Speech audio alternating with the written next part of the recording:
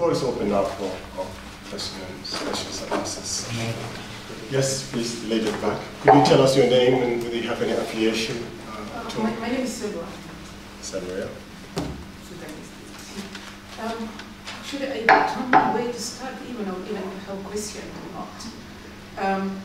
But just to start from the last point, you may all know aware that the Sudanese government already published a statement that they investigated the issue of chemical weapons, and they concluded that it was unsubstantiated or not valid.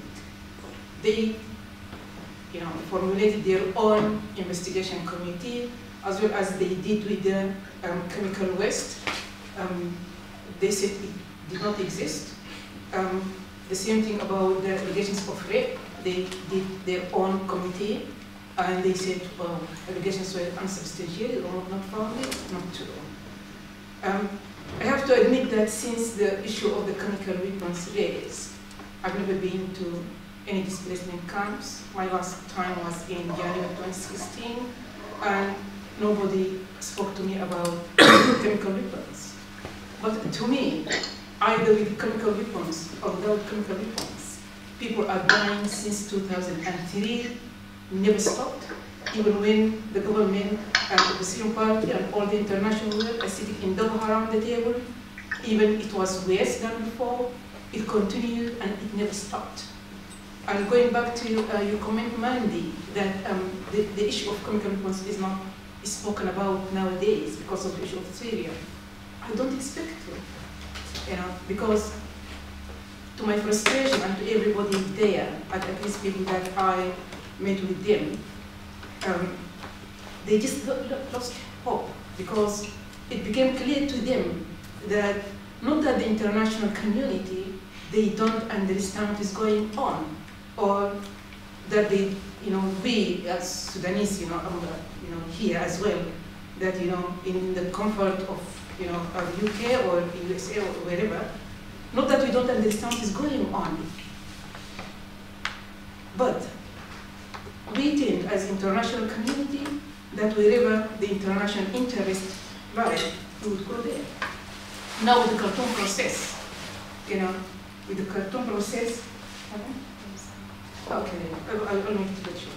With the Khartoum process, I don't expect that anything, at this moment of time, is going to be raised, because it is now in the best interest of most of the international community that they already shake hands. I said it in the House of Commons in June when there was gathering to basically to shed light. Although it started since 2014, we were gathered there just to get information we will already know. The international community shake hands with Al-Bashir, and now it is in the best interest of everybody that they keep him. So regardless of what's going on there, it is going to go under the carpet. Unfortunately, I don't want you to be frustrated, but this is the reality. And people there in displacement camps, they do understand. They do understand that, people don't care where their interests are not valid. Thanks very much for the briefing. And I believe, of course, that there are chemical weapons being used in Sudan, in Jabal Mara in particular. I believe this because the only way that the government can claim victory is to use those chemical weapons, because Jabal Mara is a fort, it's a military fort. Nobody can reach it unless you use something before the advance of the army. And this is the chemical weapons which caused the defeat. This is not only in Jabal Mara, but also there are certain areas in lower mountains which are difficult to access. So the government is amusing itself by denying that this, because there is a sort of weakness in the report, that is, the information has been collected by telephone. And because they of course stopped all the activists and so on and so forth, and concentrated also on the chemical weapons in order to sort of camouflage other relations. Which I think this is one of the weaknesses in the report, that the report is an annual report, Jonathan, and it's a 1-year report, which there are a lot of violations which are enough to send this government to the ICC. I mean, you don't need any charge about chemical weapons. So this, in fact, camouflage the other violations, because the government is concentrated on chemical weapons and started to deny because of the evidence. They said, what they said is that collected by telephones. And they may have anybody from outside Sudan. I mean, Abdelwahid's statement is not credible because he's outside Sudan. But if we could get names and details from the field, this could have defeated the government. So why didn't you divide the report in 2 parts? Separate the chemical weapons because of the conventional violations. And this is all, I think, for Maddy, it's connected as well. What are we going to do in order to convince the Sudan government and international community to have an independent commission of inquiry? Because this is the only thing to prove that it had been used, chemical weapons have been used. There are 2 difficulties, Mary. The Security Council, I mean, if you go to the Security Council, you have the Russians and the Chinese, they will veto this. And for the Council of Human Rights, also, we have a problem because of the African dictators. And the government, of course, is lobbying amongst them. So, why don't we work on both fields? Not choose this or that, but work on both fields, both of them, and concentrate on the previous reports of the special rapporteurs, and try to use the media, make a media campaign the purpose of this campaign is to challenge the government as well as the international community to prove that the report is wrong. I mean, we challenge you. If you think this report is wrong or have been collected from outside Sudan or it's not true, we challenge you. The only thing to prove that the government claim is correct is that they accept an international independent community. So what do you think of the approach in this area? Yeah, okay. Jonathan, are you able to, did you hear the question and are you able to respond? Yeah, I heard most of it.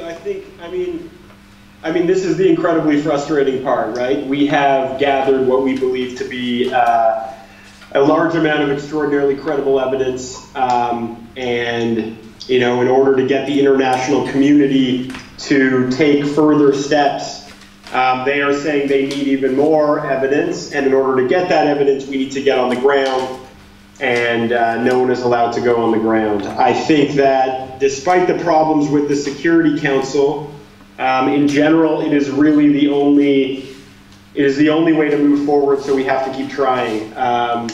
You know, they are the ones who can authorize changes to UNIMID. They can authorize certain parts of investigations, and we don't have any other choice other to work through them in most cases. I think that with the allegations of chemical weapons, it's a little bit different because any country who is a party to the Chemical Weapons Convention can initiate the process of an investigation. So you don't have to be a big nuclear power like the UK or the US or Russia. Any country can request a clarification or request an inspection. So that's why I know what Waging Peace is trying to do and what Amnesty is trying to do is we're trying to put pressure on some other countries that are on the Security Council to get them to call for an investigation. And I think that is plausible that we will be able to convince someone else to maybe start that process. Of course, even if they call for an investigation, as we know, that does not mean that they will be given access, and the government of Sudan will still have the opportunity to prevent that investigation from going forward, but it will be necessarily the first step that we need to focus on. Can we smuggle somebody from those agents as a witness outside Sudan? I mean, if you I mean, the issue is there's a lot of security concerns. We actually have a lot more information that we haven't revealed in the report. We've revealed it in some of our private meetings, but you know, the identities of the people who spoke to us, if they were known, they would be put in a lot of risk. So, you know, we can't reveal that. You might ask, yeah, why didn't people leave the area and come talk to us outside? Well, you know, that is possible. Other groups have tried to do that in the past. I've met people outside about other investigations. There's many issues with that. One is that leaving the parts of Jebel Mara where they are right now is extraordinarily difficult. The places where the chemical weapons have allegedly been used are some of the most isolated parts. So getting them out of the country to other places would be very risky for them. And then the question is, getting themselves back in could be risky if there seemed to be talk to someone. And then, you know, Amnesty does not have the capacity as an organization to provide protection, permanent protection to witnesses. So everything that we do, we want to make sure that we don't put anyone else in trouble. And so, yeah. But hopefully, I think going forward, there will be other groups and other individuals, both human rights activists and investigators inside Sudan, other journalists, other groups. I think this story will continue because, as Abuelbashar said, you know, this is just the latest in a series of different allegations of chemical weapons use at different times in different places in Sudan. Now, Amnesty is very fortunate that they have a lot of resources that we could spend thousands and thousands of dollars on cell phone bills and on satellite imagery, and we had months and months of time to hire myself and my colleague to work full time. That lots of other organizations don't have that luxury, but you know, I do think that others are going to take this forward, and hopefully more information will come out. Thank you. Thanks yeah. for that. Maddy, would you like to answer your part of the question? Yeah, no, I mean, so your question was sort of about you know, whether the focus is right and what can we be doing. I should have said actually before, one of the kind of chief things we've been doing is trying to engage our UK representative to the OPCW, who I think is also the ambassador to the Netherlands, a guy called Sir Geoffrey, I'm going to get it wrong, I've forgotten his name, but I can always forward that on. And we did receive a response from him saying that he'd sort of raised these issues, but again, not in formal writing, which means that, you know, it doesn't effectively mean the same thing. I think that I kind of said just briefly, but I think sometimes, you know, it's easy to kind of elevate this to the highest levels and think, oh, how can we be influencing the Security Council? How can we make the Human Rights Council dynamics different? I tend to kind of sometimes think of it the other way and start small and start with what we do have influence over, which is hopefully the UK government. You know, you're a major constituency of the Sudan unit in the UK government, of the Foreign Secretary. He should be listening to your views on these issues, as well as on the Khartoum process and on UK-Sudan strategic dialogue. So feeding in your views directly on that and to the OPCW, I mean, with all governments, you know, and especially the UK government, they're primarily kind of correspondence driven. So the volume of letters they receive on a particular issue kind of gives them their guide on how many resources they should be spending on that, how much attention and what, you know, the kind of view is of those groups. So I would kind of encourage individuals as well as groups to be making those direct approaches to the OPCW representative and to the Sudan unit on these issues and on the Khartoum process and UK-Sudan strategic dialogue, because I agree with all your points, and I think we've now received quite, not you know, somebody admitting it necessarily, but you know, I think it's quite clear that the UK government, the recent lack of public statements and condemnation of some of the activity that's been happening throughout 2016 is in order to secure that kind of direct engagement and you know, secure some of those concessions on migration, and to some extent also the you know, counter-terrorism intelligence and extremist intelligence in the region. So you know, I definitely think the lack of public outcry that there's been from the UK government, and you know, it's very clear to see that there's just not as much public activity that our Foreign Office is doing. I think making that point very clear to our Foreign Secretary and, you know, the Sudan unit, which is the civil servants that run this, is really key. And you know, we'd always like to enlist people to help make that argument to them, and just the volume of people saying the same thing, I think, will tell its own story. That's kind of a not very satisfying answer, because I know we want to go big and say, let's set up a commission of inquiry, you know, we need to push for that. But making that point through the channels that we do have very immediately at our disposal is a really good first step, I think, and I don't think it's been done fully yet. I think that there's still a lot of work there to be done, and then once that's done, you know, we work to the next challenge and think, you know, how can we influence the African group in the Human Rights Council? And that's something I have a lot less expertise on, but is definitely something that can come out of having laid that groundwork, I think, with the UK government. Thanks for that. Just a small clarification, maybe it would help everybody. A couple of things that came out of the report, you know, regarding OPCW. And you said there are members who have to sort of report, ask them to go and do a ground, you know, report, which is really what's missing here. Is there a threshold? Do you have to reach a certain number of countries? Because you mentioned also that there are 5 countries. Can you tell us what those 5 countries are? Jonathan's very good on this, so maybe I'll hand over to him, but my understanding of it is that any one country can request in writing clarification, then there's a chance for Sudanese government to respond, then you request further clarification, Sudanese government responds, and then you can issue a call for something called a challenge inspection, which would be that kind of full fact-finding mission of OPCW registered scientists and reporters going in. I think it can be defeated, I think, a challenge inspection, and there is a threshold for that, but Jonathan will know that, and he will know all of the 5 countries better than I will, so sorry, Jonathan, if you don't. Yeah, no, Maddy, you're pretty much right on. Any country can request a challenge inspection. Under the convention, it's a recommendation that you request clarification first. It's considered the appropriate diplomatic path. However, it's not a requirement. That has already happened, right? No, it has not happened in this case. And in no case ever, this is something we should emphasize, no one has ever requested a challenge inspection under the convention in the history of the convention.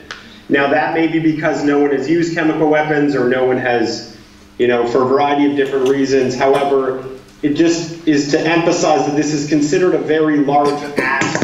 You know, it's considered something extraordinarily serious, and a country is likely only going to do it if they feel that there is really sufficient evidence to merit it. Now, I think there is in this case, but we haven't been able to convince anyone that that's the case so far. And just what you're talking about in terms of shutting down a challenge inspection, yeah, it gets a little technical, but there's something called an executive committee for the OPCW. That executive committee consists of 40 countries. If a country calls for a challenge inspection, you can basically cut that inspection off, but you need 75% approval from the executive committee. So let's say the UK calls for a challenge inspection, you would need at least 31 of the 40 countries to say that that's frivolous, and all you would need is 10 of them to agree with you. So if there is a call for a challenge inspection, it's unlikely but not impossible that it would be quashed afterwards by the Executive Council. Okay, thank you. Any further questions? You can. Okay, please go ahead. First, Salwa Salamat. Your questions about, or your comments about there is no, of course, terrorists happen in, of course, use of chemical weapons in IDP camps. Yes, it is true. No, I didn't mention that. I never said that. You didn't observe anything there? No, I didn't say, actually, I'm emphasizing that actually the government will do worse than that. You know, whether regardless with weapons or not, the chemical weapons are not people continuously dying. I'm not. I was actually challenging the government's findings. Yes, okay. I never said that. I expected to be there. I expected to be there, but I said I did not witness because usually when I talk like that, I would rely on my own experience. All right, yes, I got the point.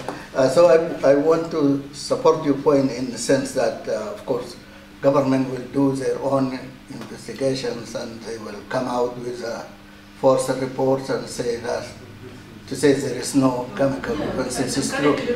But what is I want to say that recently the chemical weapons being used in Jabal Mara is that because people in, let's say, in North Darfur as well as in West Darfur mainly have been moved to they just departed their habitats, villages, and they are moving now in IDP camps. In IDP camps is usually is considered as if it's all because they are in suburb of towns or cities. So the government is not trying to attack in that area. In Jabal Mara, still people are living in their own habitat villages. That's why the government is attacking Jabal Mara with chemical weapons these days. The other thing is why the government is... some more questions. Yeah. If you can summarize it quickly. Yeah, the other thing is I mean, I think one of the reasons that the government is just carrying on with this atrocity, because the international community itself has failed to bring up the Al-Bashir to ICC. Although since 2009 there was a warrant arrest, as well as in 2010 another two warrant of arrest. They failed just to bring them. So that is why I say that this international community is nonsense. I can do whatever I can do. That is why they are just doing it. That is why I'm thinking is that because now the case of Sudan is gives fatigue.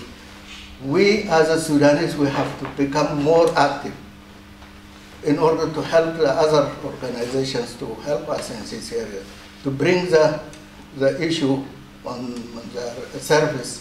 It is our objective. It is our I mean, obligations, responsibility just to do that. That's what Thank you. Yeah. Can I very briefly on that? You're welcome. Just sort of say that I think there also needs to be a lot of public messaging from Sudanese community in the UK and elsewhere about the ICC, because at the moment we've got African states pulling out, notably South Africa, and it is to do with the ruling on Bashir. It's kind of brought the ICC to its knees. Russia has now said it will never ratify. It's effectively pulled out. I haven't really seen that covered in the news here, which I thought was very weird, really. So I think there needs to be this strong counter-argument saying, because you can always make, the claim is always made that it's got an anti-African bias. I think there needs to be a strong Sudanese voice saying, well, there is a group of us that think it does have value and want it to be enforced. If you do feel that, it's always up for debate as well. But I think that needs to be something. And just a date, I know you were saying media campaigns. A date, I think, for everyone's diary is that April next year is the 20th anniversary of the ratification of the Chemical Weapons Convention. So I think that's kind of a good date to be saying, has it succeeded? Has it allowed some allegations to slip through our fingers? Is Sudan one of those? That would be a good hook as well. Brilliant. Thank you. We need to give a chance to someone else. So you'll come back later. So anyone who has a question ready? Yes, please. Thank you very much, Dr. Abbas. I think a point of interest is the Sudan government has not denied the fact that it possesses and stores chemical weapons. However, it denies the use of chemical weapons in Jabal Mara and in other areas.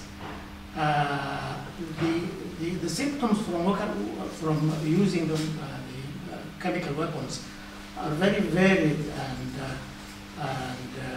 are very different. Some of them are transient, some of them they can have lasting effects, some of them they can have devastating effects. This is why it's difficult in terms of monitoring, in terms of investigation. Unless you do it in due time, sometimes we lose the argument. We commissioned some medical experts, especially in the field of burns and in the fields of skin lesions and so on.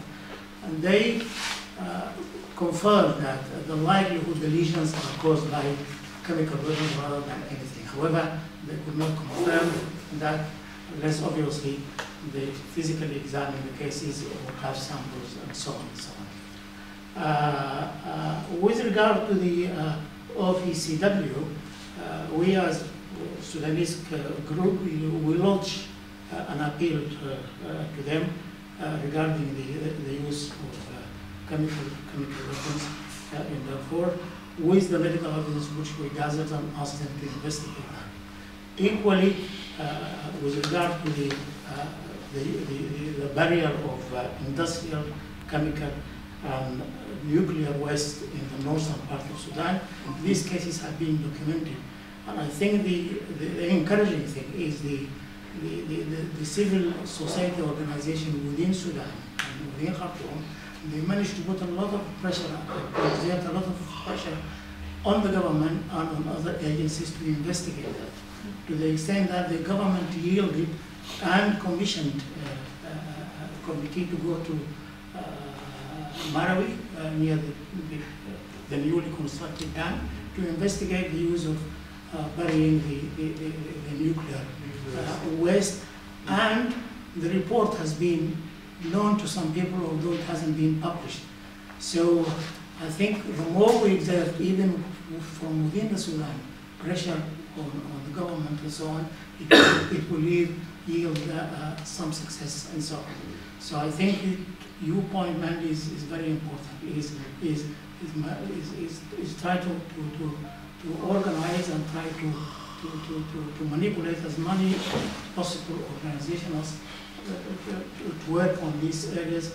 I think it is very important and so on. And we can provide the information which we gathered either to Amnesty or to Work in Peace or whatever organization is working in that field to work together and so on. Equally, there is an organization in Vienna which is, I think, responsible for the nuclear monitoring. It can help regarding the use, regarding the misuse or the barrier of the nuclear waste, which Abaker referred to. And they're willing to do that, providing they come from non-political organization or come from a government and so on. So again, this is an area which could be explored and people can work on that. Could you tell us your name and the organization that you present that has written to, that has supported? I'm belong to the Sudan Medical Union. So it's the Sudan Medical Union that has made a request to the organization for prevention. It is a group of medical people which we investigated the use of chemical in Jebel Mara, and we got interested in this, so we gathered as many information as we can. But obviously, these information are not from within the field, either published photographs or other information which are in the media. Any more questions? Yes. Hi, my name's Alex Burnett and I'm from CISO UK. My question's for Jonathan. It's only a short one, and it's about sort of the conventional attack approach. As part of this research, did you come across testimonies speaking of militias affiliated with Abdul-Wahid, any sort of human rights abuses affiliated with them? Hello, Jonathan. So I just heard the last question about Abdul-Wahid. I apologize, I couldn't hear the previous question, so if you'd like me to answer that, someone's going to have to repeat it, but I can answer the last one now. Just about abuses by Abdul-Wahid, I would say that Throughout the history of the conflict, people have documented significant abuses by armed opposition members. With respect to the past 8 months in Jebel Mara, we did not find any evidence of massive human rights violations by Abdul Wahid's group in terms of unlawful killings or sexual violence or the forced displacement. It is questionable as to whether, to what extent Abdul Wahid's forces embed in some of the villages that were attacked. The vast majority of the attacked villages had either no rebel presence at the time of the attack. Many times rebels were present before, but they left when the government came, or the rebels and the government were fighting outside of the village. So we haven't found any evidence of serious human rights violations by the rebels in the context of the attacks in Jebel Mara during the past 10 months. That said, we would still recommend to the group that they, remove their forces even further from where the civilian population is hiding. However, no, we haven't found anything. Thank you. Any more questions? Yes, please. Hi. Your name? My name is Aid, and it's just a brief question for Jonathan or Maddy. I think you both know the answer. It's just a small explanation about the decoding. What is it and how is it useful? Because I came across like a project called Decoding and for individuals to help the Amnesty report. So I tried to register, but I couldn't go further. So just a brief explanation for us. Jonathan, it's an Amnesty thing. I don't know if you want to... I think the email Okay, Maddy, I can hear you. Can you repeat the question for me? Sorry, I can't hear. Yeah, because we helped circulate your Decoding Darfur thing. So just a brief explanation of what that is, how it can help, I think was the nature of the question. Yeah, so a lot of Darfur, as people in the audience I'm sure know, there is no detailed map of certain parts of Darfur. So for instance, for Jebel Mara, we essentially had to create our own map by getting people that we spoke to identify where their village is and what the name was. And actually was extraordinarily time consuming. I probably spent as much time making the map as I did researching the report, and I'm not joking. What Decoding Darfur is sort of along the same lines. Amnesty has, but a little bit different. It's more into identifying villages that have been attacked during the past few years. So after the report came out, or around the time, I'm not sure when, Amnesty purchased a large amount of satellite imagery for certain parts of Darfur. So what they've asked, and it's thousands and thousands of square kilometers. So, it would take 1 or 2 Amnesty researchers years to look through every meter of this territory. So what they're asking decoders to do is to each person to look through a small amount of that territory and then to locate where a village is or anything else, and then ultimately they're going to be able to compare the before and after satellite image. And so that will help us to identify how many villages have been attacked and destroyed during that time period. So you basically we give like a 1 or 5 square kilometer area to look at, and you would have to, and multiple people would be given the same area, and then you'd have to decide if there were any changes to the environment, to the villages that took place. And this will help us to identify attacks. Of course, it doesn't help to identify who attacked. But that will have to be corroborated with testimony. But I think it is a really useful thing for people to do, and especially people who want to become more involved. It's something that can really help in our research and our advocacy. And it's also, just to say, kind of prove its use. I know that I've gone to events, which makes me sound really fun, going to like open source mapathons is what they're called, where it's the exact same thing.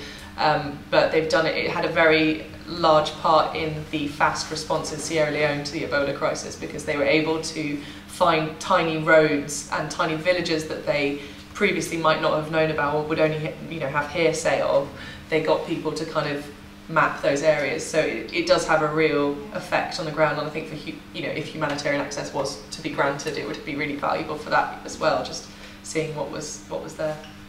And I will say, just for the historical record in Darfur, it's extraordinarily valuable too, even if it's not as useful for advocacy purposes, although I think it's useful for both. I mean, tragically, a lot of villages in Darfur has been destroyed, and there is no record of that formally. And so this goes so that we can have both a visual record and then ultimately a written one. Back to his point very quickly, because I didn't have a... Oh, yes. Well, I was just going to sort of say, I think the government did release a statement saying that they hadn't stockpiled as well, just to address that point really briefly. I'm definitely really interested in, I think the UN agency you're talking about is IAEA, the International Atomic Energy Agency, that certainly sounds really interesting. And I think something that we also need to be looking, you mentioned chemical weapons attacks in other areas, is looking at some other people who are now saying that they feel more confident to make credible claims. People like Dr. Tom Katina in the Nuba Mountains has said that he has witnessed cases of that, and obviously he is a medical doctor, so will have a better basis of understanding for what, he's got direct experience and is able to talk about that. So I think if you're thinking about direct actions that people can take and witnesses that we can gather, I think that's another route in. I was just going to mention that briefly. Brilliant. Well, there is some medical evidence from within Sudan with regard to the burial of the nuclear and industrial waste, about the increased incidence of cancers in these areas, the contamination of drinking water and running water, the contamination of the agricultural stuff and so on. So there is a report, or even more than a report, unless you can correct me, more than the report from our colleagues within Sudan saying that there is evidence of that. And also there is evidence from the northern part of the area with skin lesions, with other evidence, and even these non-organized, non-government NGOs in Sudan, they forced the government to actually re-dig some of the waste which they have already buried, to try to transport them to elsewhere where the populations are less aware of the hazards and the dangers of the nuclear waste. So I think working within these organizations which are in Sudan, will be very useful, because this is an evidence from within, an evidence from the ground. Good. We'll move on. Any more questions, please? Otherwise, I'll go back to some of the questions here, sir. I'm a bit disappointed, actually, here today, because I feel like Sudanese tragedy and suffering is reduced to questions, or controversial questions actually, to be proved or disproved. And another luxury question about the nuclear waste and environmental problem, which is happening everywhere in the world. And now we are going to prove, is it happening in Sudan or not? And if it's happening, then okay, it's happening everywhere else. Okay. So Sudan. It's not okay that it's happening. Please let him speak. It's not okay, of course it's let not him okay. speak, please. But Sudanese suffering is much bigger than other parts in the world, than the environmental problem, which is connected with the nuclear waste and radiation and so on. That's very bad. But what's happening in Sudan, in addition to that, is much bigger. It's not only human abuse. It's about war crime. About crimes, not crimes, and crimes against humanity and ethnic cleansing, and all that. Now nobody forget about it, and we are listening here to Jonathan, who's trying to prove or disprove this kind of this how you call it, this allegation, chemical weapon to appeal to the Western people who are very scared from this chemical chemical weapons, and remind me that the women who are run away from the mouse, because for them it's not that big. It's not when people are killed by conventional weapons, because they sell weapons actually. Saudi Arabia to Western these countries, to everybody else around the world, to African corrupted African regimes. They sell them weapons and they put their money in the Western banks and invest it again, produce weapons, sell it back to them, and they kill their own people. And now just forget about it. We can focusing. Sorry, focusing. I'm emotional because actually I'm not involved. I'm not involved in politician. I come here once a month. I hear things. You know, it's disappointing. Really, we are not moving forward. We are moving backward. We see Europe, America now is moving to the right, and and we are losing grounds. And Amnesty International is not contributing to the progress of people, humanity, and the suffering and the solutions of the problem in the African region. And all time they giving us reports, which is good. I have to pay a tribute to them in that. But talking about their methodology, as Jonathan said, he has to include there what is further, what is going to be happen. When you are talking, when you have no access to the information, you have to give the benefit to the victims, benefit of doubt. I think your message is very clear. I think other people will come in as well. But all I can say regarding to your message is, like Maddy said. Yeah, let me conclude. If you want to stop me, finishing my time, yeah? Time, yeah? Go ahead. Is it time? Is it about time? Okay, it's not about time, yeah? It's talking about Maddy as well, yeah? It's, she talked about everything, but she didn't go into detail of hypocritical Khartoum process, which is sitting here and feel very shocked and insulted by these people who are leading that process in Khartoum, who are talking to the people who are already accused in that all horrific. Okay, wrap up so that other people can come in. Yeah, that's sorry for all we can say about this is like Maddy said before, all the reports of atrocities and wars and bombing are told to the media every day. They don't want to listen. Yeah. So, please, the question of the chemical weapons and nuclear waste can move the barrier up a little bit because, because chemical weapons are prohibited. So, if Sudan become truly indicted, they can give the resistance a momentum. They can help all the Sudanese. Sorry. I want to come to the point. Other people will come in now. Okay.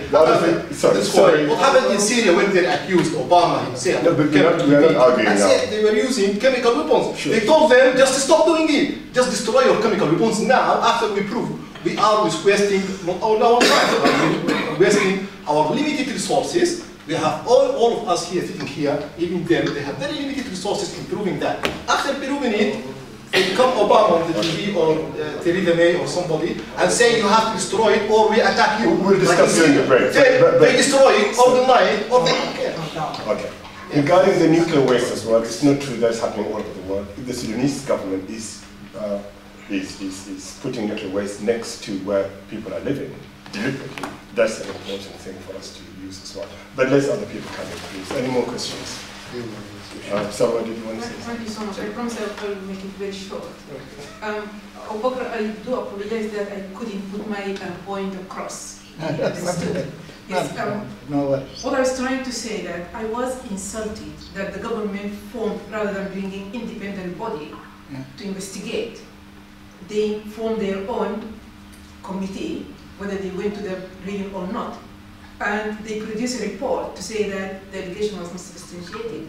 The same way that I was insulted when they formed their own investigation committee around the rapes, because I've been there, I met hundreds of women, and I know I got their own accounts. And I met families where they witnessed their elders dropped in wells. They were ordered to carry their adult children and their husbands' bodies inside their houses, and they buried the house in front of them. I've been there, I know. And then the government formed their own committee to say that just it is by opposition party, it is propaganda. So that's the point that I was trying to say, that, you know, they are the criminals, they form their committees and they tell us lies that it doesn't exist. So I hope I put my point across. Yes, thank you. And by the way, I received, you know, as most of you, I received photos from WhatsApp, horrific photos. I've never seen something like that in my life. I'm not a medical doctor, I'm academic. But you know, I've never seen these kinds of injuries. If you want, I can forward that to you. Yeah, yeah. You know, but I never met with them, with the families to tell me as that I met with the victim of rape. That's what I was trying to say. Thank you. And thank you for giving me another chance to correct. So I think Maddy wants to come back to you. Yeah, you have to mentioned come back to me that if you have time. Just to say, I mean, I think you do raise a really important point in that there needs to be more unified messaging on Sudan sometimes. It feels like you can get a little bit lost in the woods amongst different issues, and certainly we even see replicated in the UK community kind of divisions within communities with you know, that represent certain groups and between them as well. So there needs to be a unified message, and it does need to be about along the lines that you mentioned, that there is this exclusionary government that is creating all manner of problems, and it's now being accepted by the West. The only reason I didn't talk about cartoon process is because I was asked to talk about chemical weapons today, but we've done a lot of work on cartoon process. It was the kind of focus of all of our advocacy really for the past year, and will be for 2017, because kind of what I said before, UK government is what we can influence realistically, so we should be at first putting our energies there, in my view. But just also to say that to kind of counteract that thinking of, you know, it's either, you know, all or nothing, you're kind of either talking about the big issues or you're kind of wasting your energies. I think we underestimate sometimes how big the community is of people that care about Sudan and the actual resources we do have at our disposal. We have kind of people power more than anything. We have the energies of so many dedicated individuals who can pick different issues to take forward. You know, I've never been involved in this idea of the waste, the nuclear waste issue. Other people have taken that forward. We might champion a different issue. As long as we do all do that under that wider umbrella, that single, like, unified messaging, I think we can have an impact. But it, you know, I think it feeds in, you know, all of these little bits of evidence we can put forward feed into this wider narrative of exclusionary politics and the problems involved with that, and the kind of genocidal policies being pursued. Jonathan, did you want to come in regarding these specific issues of that chemical weapons and nuclear waste are peripheral issues? Yeah, I apologize. I didn't hear the question. I will say I don't know anything about nuclear waste. I didn't hear anything about it, and I don't have anything to add on that. Okay. So, yeah.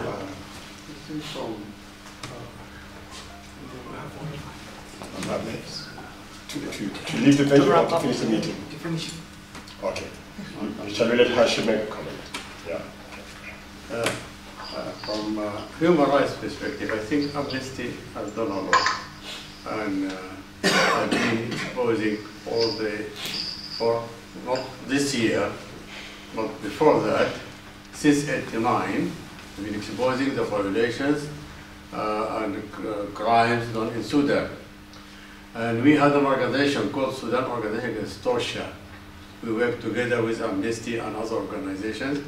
And in those days, it was easy to access the information from Sudan, not like the case we are in now, trying to prove or disprove. We used to have information from the field. And we have representatives in Sudan who issue us the information, and we dispatch it to other organizations. Abuelbashar gave an example of this doctor. We need something like that. I mean, some person in the field, known person, to give information or to give a witness or a witness to sentences. We can't do that. 30 years we can't do that. So we've done. We have. If it wasn't for the effort of Sudan Organization Torture, which I was a manager from time of it, we wouldn't have accused Sudan government 17 times in the Commission of Human Rights before being a council. Sudan government had been condemned, and there was a special rapporteur who gave all the information, the actual information, which are corresponding to the information which we issue to it. And with our efforts with the Commission of Human Rights and the efforts of Amnesty and other organizations, we did a lot in exposing the government and exposing those violations and crime. I mean, crimes against humanity and the genocide in Darfur wouldn't have been known to the Commission of Human Rights had it been for the efforts of those organizations. I mean, not doing a lot in 20 years of failing to do this have got certain circumstances. But at the end, we will succeed. And if we talk politically, this government will go. And we will overthrow it. But speaking about human rights, and as a human rights organization, and this meeting is in particular on human rights, not politics. I mean, this is what I understand. I know we shouldn't be talking politics in this respect, in this special issue presented to the meeting. So I think we will think of another platform in which we can talk about other sources failing to overthrow. Thank you. I think we have to conclude because we've been given the time. But thank you everyone for turning up, and remember maybe to read your emails and come back to us next month. Thank you very much.